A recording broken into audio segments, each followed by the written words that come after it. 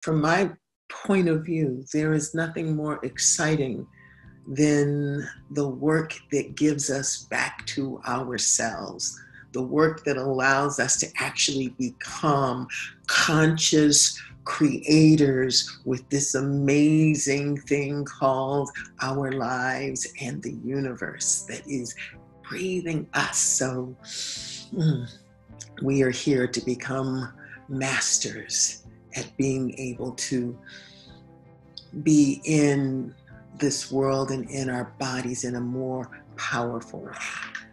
These inner fitness workouts, I want you to think of them the same way you think of yoga. You go to yoga, there are basic asanas, there's basic information, but your body shows up to that information differently every time. And what's beautiful about that is that your body becomes more and more adapted to the work, and it allows you to go deeper, and it allows you to stretch more and experience more of yourself. And it's the exact same way with the inner fitness work. Today, we are actually going to drill down on seeing what needs to be seen, so that you actually have strategies and getting in the habit of setting an intention for our lives, getting in the habit of having a clear vision, getting in the habit of engaging our imagination in service to our lives is the habit that becomes a way of life that turns us into masters living. So the first question is, why is it even important for you to see what needs to be seen? So in the Little Book of Big Lies, we talk about the distortions that come with life. So a distortion is any event, any experience, any person, place, or experience where you lost sight of who you are, where some part of you got disconnected from yourself. You began to feel like you weren't good enough, smart enough, that in some way you were less than. Any event that takes us away from ourselves is a distortion. And the problem with a distortion is that if you can't see yourself clearly, then you behave in alignment with the distortion. And what we want to do, and what the work of inner fitness does, in the same way that physical fitness is always moving us to exercise our muscles in a way that strengthens our body, and inner fitness allows us to strengthen our inner sense of self, our flexibility in this thing called life, so that we can navigate it with greater strength, flexibility, mastery, freedom. So we want to see, because when we can see, we can move the distortions out of the way.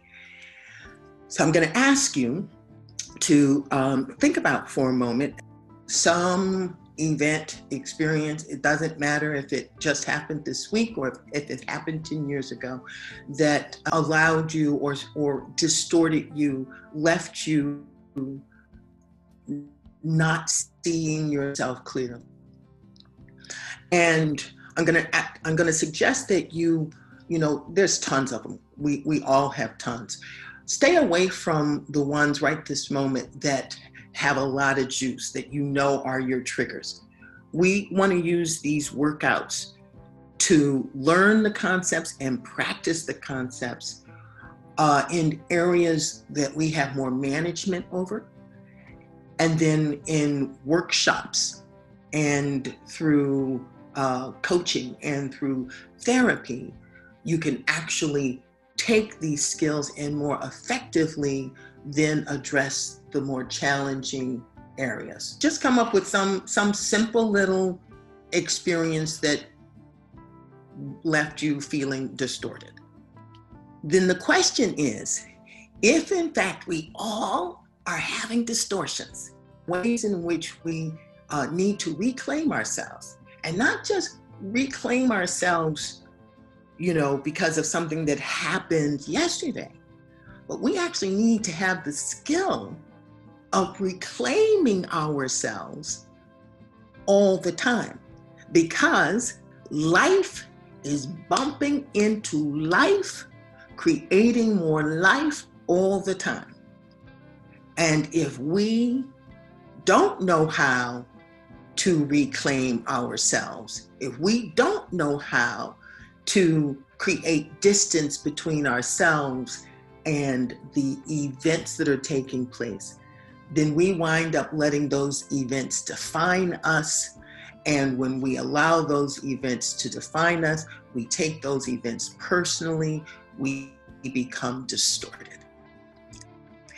The question is then, how do we begin to see what needs to be seen? When it comes to seeing what needs to be seen, we have to know where to look.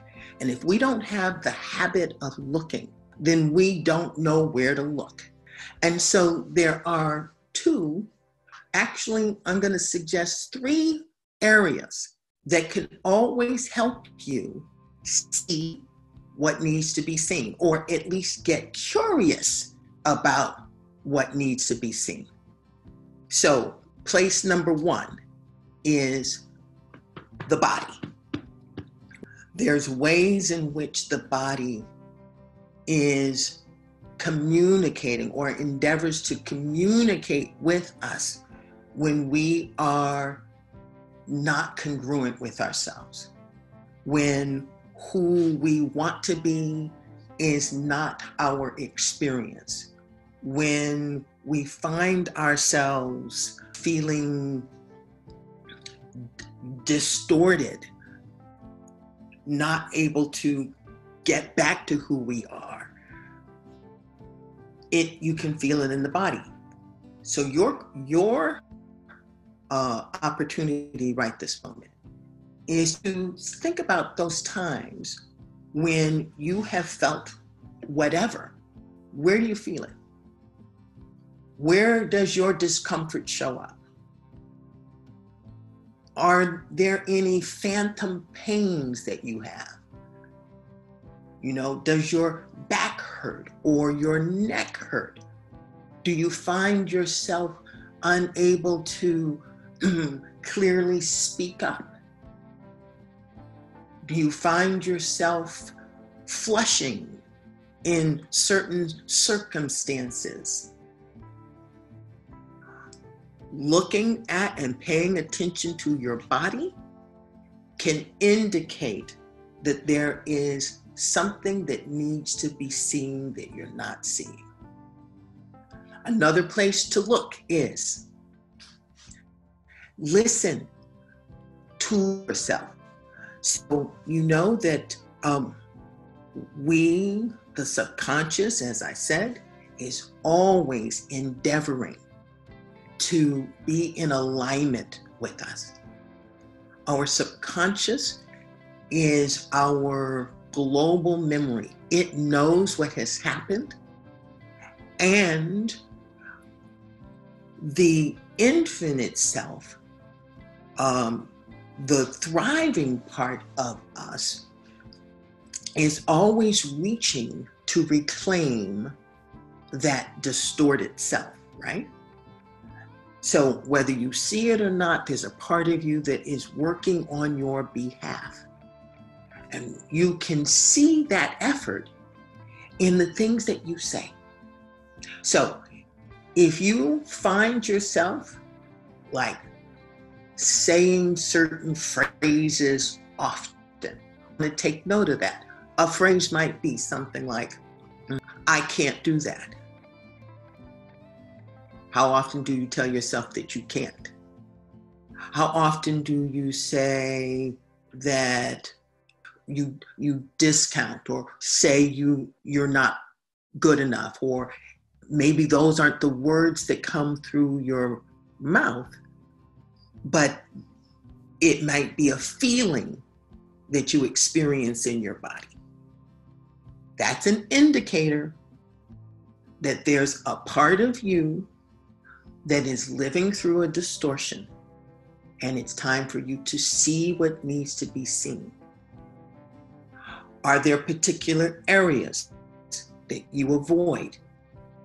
Conversations that you don't go anywhere close to? And you haven't acknowledged that the reason you don't go close to those conversations is because there's something in there that you have avoided, that you're running from, that you're afraid of.